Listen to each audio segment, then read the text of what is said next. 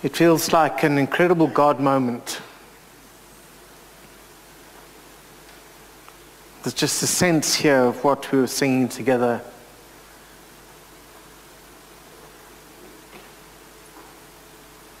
And I get that clear impression of God just reaching out to his children saying, "You're my beloved, and I'll never let you go."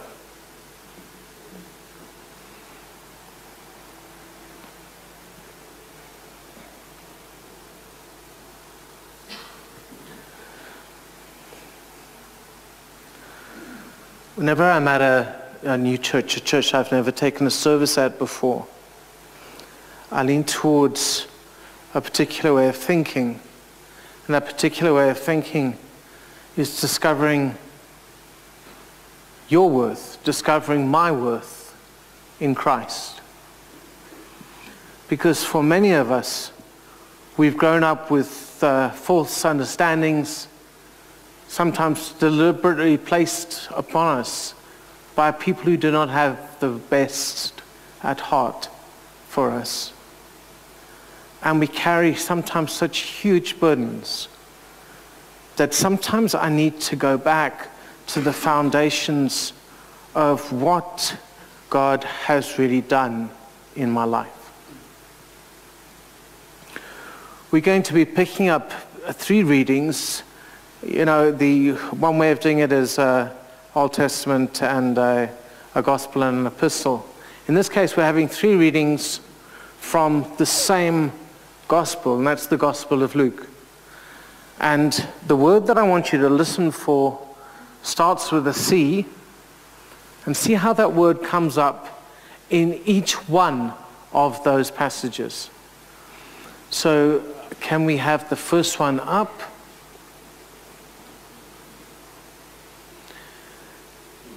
So this is from Luke 8. Then a man named Jairus, a synagogue leader, came and fell at Jesus' feet, pleading with him to come to his house, because his only daughter, a girl of about 12, was dying. As Jesus was on his way, the crowds almost crushed him. And a woman was there who had been subject to bleeding for 12 years, but no one could heal her. She came up behind him and touched the edge of his cloak, and immediately her bleeding stopped. "Who touched me?" Jesus asked. When they all denied it, Peter said, "Master, the people are crowding and pressing against you." But Jesus said, "Someone touched me. I know that power has gone from me." Then the woman, seeing that she could not go unnoticed, came trembling and fell at his feet. In the presence of all the people, she told why she had touched him and how she had been instantly healed. Then he said to her, "Daughter, your faith has healed you. Go in peace." Now we pick up the second of the stories. Now we've jumped from Luke 8 to Luke 18. And this is the end of Luke 18. And we're reading into the beginning of Luke 19. Remember, you're listening for a word starting with a C. As Jesus approached Jericho, a blind man was sitting by the roadside begging. When he heard the crowd going by, he asked what was happening. They told him, "Jesus of Nazareth is passing by." He called out, "Jesus, Son of David, have mercy on me." Those who led the way rebuked him and told him to be quiet, but he shouted all the more, "Son of David, have mercy on me." Jesus stopped and ordered the man to be brought to him. When he came near, Jesus asked him, "What do you want me to do for you?" "Lord, I want to see," he replied. Jesus said to him, "Receive your sight, your faith has healed you." Immediately he received his sight and followed Jesus, praising God. When all the people saw it, they also praised God. So, what have you heard so far? You've heard the 2 passages. You've heard the one with the woman with the bleeding, and she touched Jesus' cloak, she was healed. The second passage that you've heard is the blind guy calling out from the side, asking for help, and we've had Jesus respond to that need. Now moving into Luke 19, Jesus entered Jericho and was passing through. A man was there by the name of Zacchaeus. He was a chief tax collector and was wealthy. He wanted to see who Jesus was, but being a short man, he could not because of the crowd. So he ran ahead and climbed a sycamore fig tree to see him, since Jesus was coming that way. When Jesus reached the spot, he looked up and said to him, "Zacchaeus, come down immediately. I must stay at your house today." And so he came down at once and welcomed him gladly. All the people saw this and began to mutter, "He's gone to be the guest of a sinner."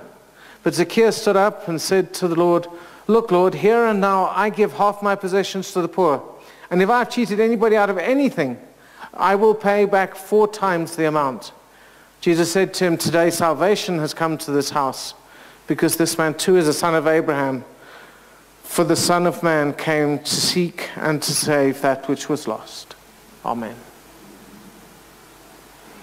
So just out of interest, did you guys pick up the word that comes up every time? That starts with a C. Crowd. You heard it. We'll get to it in a moment or two. But just hold it in the back of your mind for a moment, and you'll see how the uniqueness of the way Jesus engaged with the people transformed things. I think we need to have a time of intercession now. Intercession is when you pray for the needs of those around you, those you're aware of. Bear in mind that there are people who only you are aware are not well today. There are people who you are aware are struggling in their marriage today. You are people, you hear what I'm saying? We have our own personal stories. So each one of you has a personal story here. What I'm going to ask you to do is I'm going to lead the prayer, then I'm going to leave an open space, and in that quiet, I'm going to encourage you to pray for that person who's precious to you. Even if it's praying for a reconciliation, that's also fine. But what I'm asking you not to do is please don't switch off in the quiet. Please, in the quiet, go to the deepest need that you are aware of. It could even be your own. Let's pray. Gracious God, we thank you that you meet us at the deepest point of need in our lives. We thank you that you are the God who continues to care, continues to reach out, continues to heal, continues to make whole, continues to restore. We bring a world before you that is environmentally shocking because of how we've treated it. We bring before you rainforests that have just been cut down. We bring before you the changes in the weather patterns and the melting of ice caps and the floods in Houston.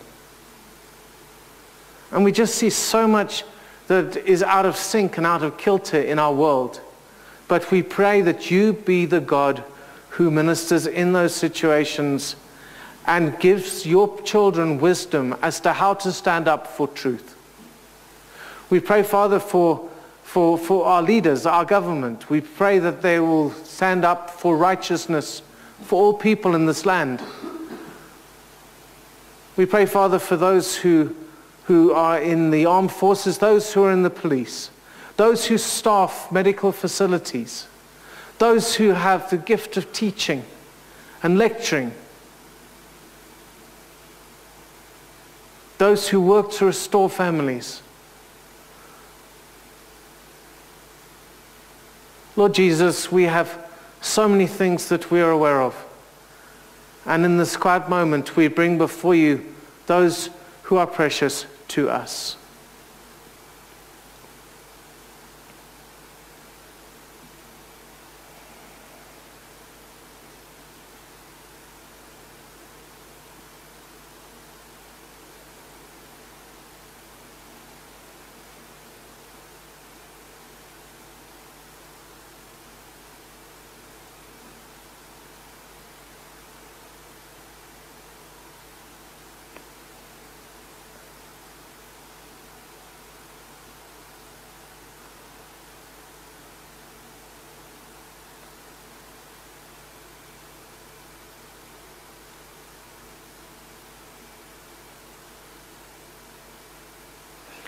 Father, we lift Dudley before you, and we pray that your healing would come into his life. We join together now as we say the Lord's Prayer. Our Father, who art in heaven, hallowed be thy name. Thy kingdom come, thy will be done on earth as it is in heaven. Give us this day our daily bread. Forgive us our trespasses, as we forgive them that trespass against us. And lead us not into temptation, but deliver us from evil. For thine is the kingdom, the power and the glory, forever and ever. Amen.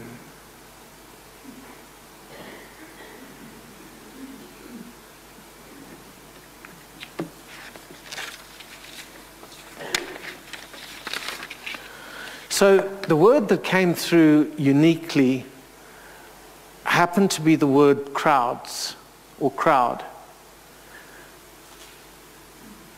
And we need to understand what Jesus was doing at that moment.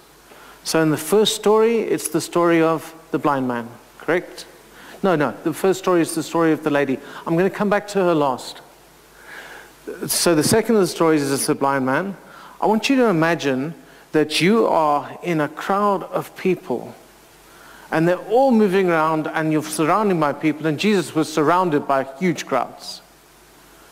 There must have been an awful lot of noise. Who at that moment hears the cry of the desperate blind man?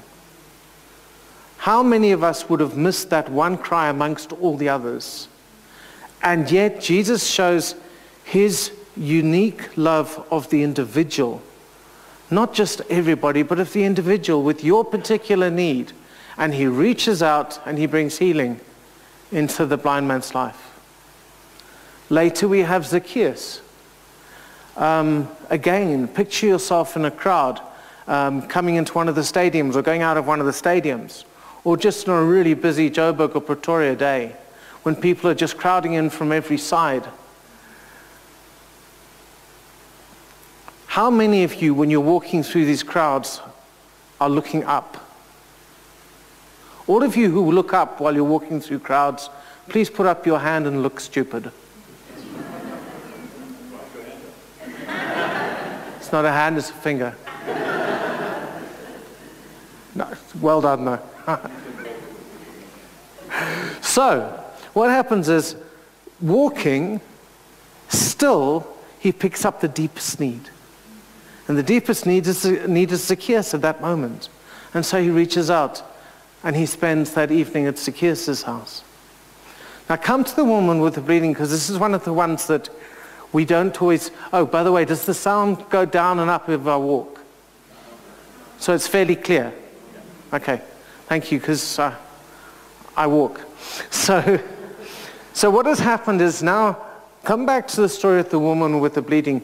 There's something crucial in that. What would it have been? It would have been that gradual ongoing hemorrhaging where as opposed to 3 or 4 days of the month, you have the bleeding. In this particular time, she has it all the time. Why is it important? Philip, you're standing on unpleasant toes. No, I'm not. I'm making a crucial point. The reason it was so important is because she was unclean, she wasn't allowed to go to the synagogue.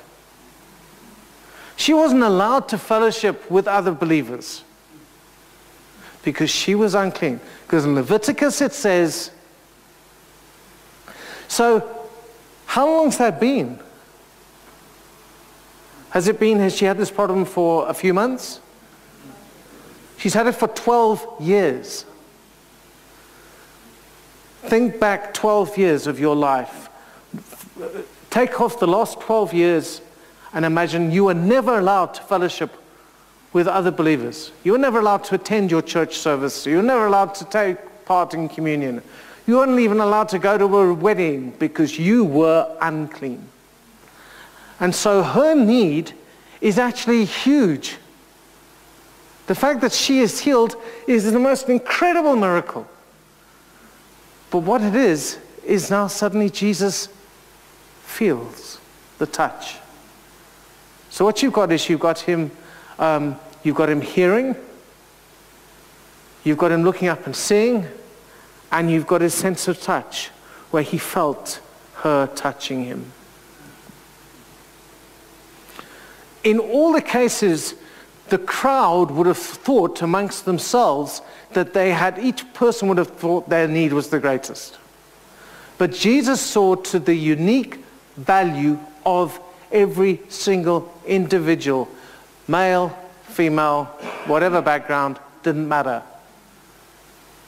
Remember, this was the same Jesus who said, "Let the children come to me," after the disciples said, "Give them space." And Jesus said, "No, let the children come to me." So Jesus goes against the conventional wisdom of the day in identifying people with specific needs at specific times that need healing in their life at that exact moment.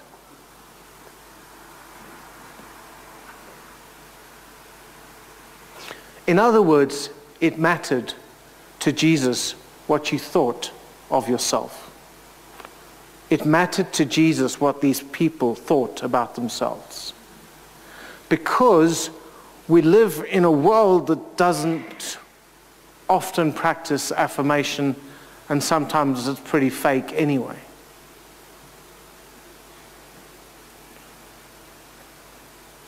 Psychiatrists, sociologists, psychiatrists, your own doctor,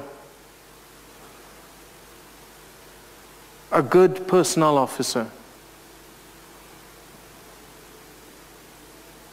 all of them realize that it's crucial, a good teacher.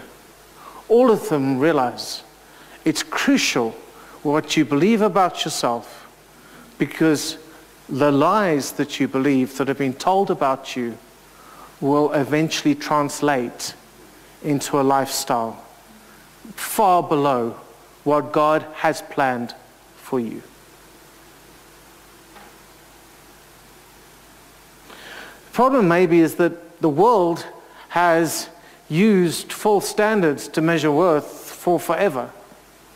The first false standard that would be an obvious one would be material things. You know, so I just need to get to that car. I just need to get to that house. I just need to get to that area. I just need to get to that job. I just need to get that promotion. I can hear it's going to carry on going. Because every time you strive, there's something more ahead of you. What happens when those material things are taken away? What happens if you pride yourself? I prided myself on my health. I was physically strong. I was extremely fit. I broke my neck. It slows you down. You lose that confidence. But you can lose anything. I think of one of our great ministers who, brilliant mind, fantastic guy, but he had dementia for the last few years of his life. And it's almost like that tragic side of a bright person who now no longer has the ability to remember and think clearly. Your company could close down. You might be fired. Every single thing that you have that's based on materialistic values can be taken away. Ask the people of Houston when you see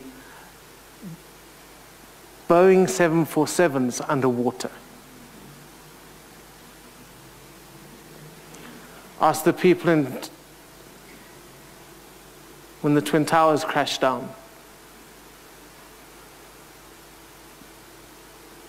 Things can be taken away.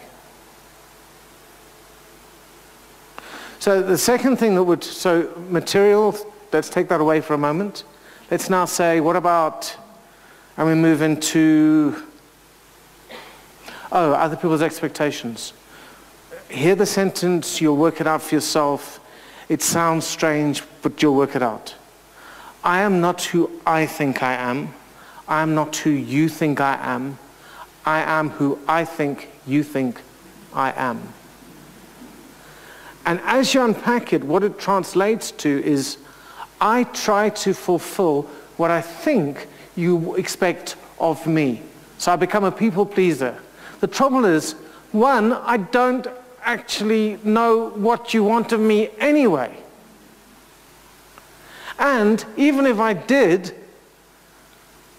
would I be true to myself? I'd be faking it, wouldn't I? And live up to your expectations. That's great. That's fantastic. So Philip lives up to Gertrude's expectations. That's not going to happen. I find worth to living up to God's expectations. So if we had the material standard, has Jesus passed or failed the material standard test of worth? He's failed it. He had a robe to be divided when he died. What else did he have?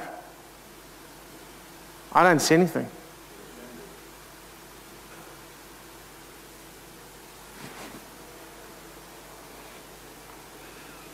How many times did Jesus try to live up to other people's expectations? He might have known what they were thinking at least. But did he, or did he tell the truth, but in the right way? So the first one is material wealth, which can fool me, or academic ability, or anything in that range. The second thing that can catch me is trying to live up to other people's expectations. That's the second one. The third one are the experiences of life, the experiences of life that you have been through. I don't know what, each person here has a unique story. The one I spoke about this morning was my one friend shot himself in a safe, a walk-in safe in the pharmacy.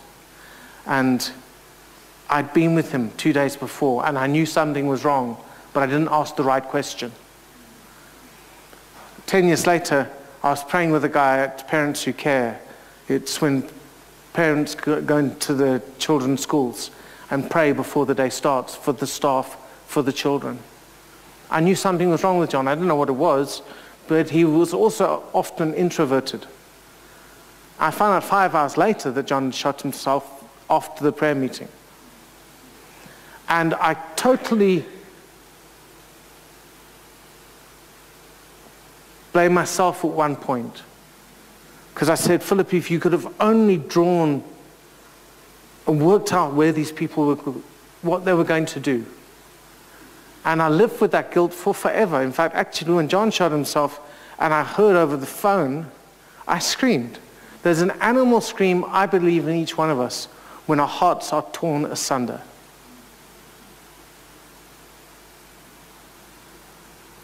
So I lived much of my life regretting that I hadn't been able to save my 2 friends' lives. Then again, God didn't put me on earth to be a savior.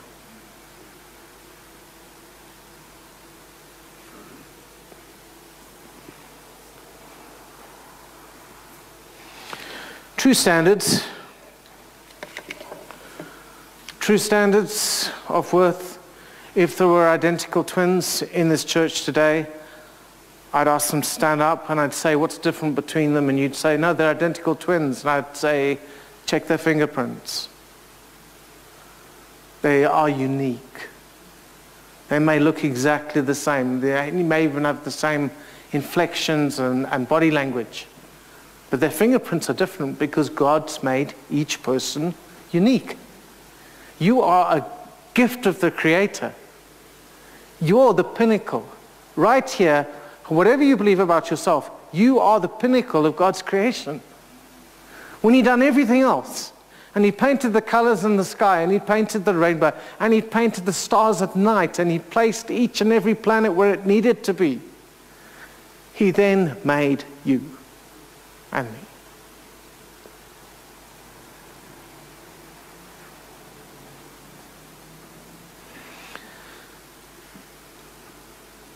Keith, you still here? May I tell my tinkle story? Thank you. So, when we were in Matat, I mentioned at one of the services that I love animals. And so, the next day, a cardboard box was outside our door with 2 kittens in it. And these were ugly kittens. You have never met such ugly cats in your life. except those hairless ones. Oh, that's disgusting. Anyway, but socks and Tinkle. Yes, socks, because she had white feet. Okay, yes, we all know. But no, Tinkle thought she was a dog. She was a cog. Or a dat. Work it out for yourself. And I used to be coming back. I used to be a K away from home, and Tinkle would hear me and come running down to the gate to wait for me. Then she just caught me up. Then she just caught me back inside. And she always forgot that I closed the middle gate and then had to squeeze under it. One time, I was doing a baptism. It was a midweek baptism in the evening. And it was simply in the evening because people were crossing flights from one country, one continent to another. And we had their family just for that short period of time all together. And I was doing the baptism, so I was doing it at night, unusual. Obviously, I'm not going to be standing back there. I was nice and close, and I was talking to the folks, and we were just a small little group. The next minute, everybody starts laughing. Okay? What had happened is my cog, or my dat, had gone to sleep on the pulpit and had woken up and went, meow. It was so cool. But what gave Tinkle value?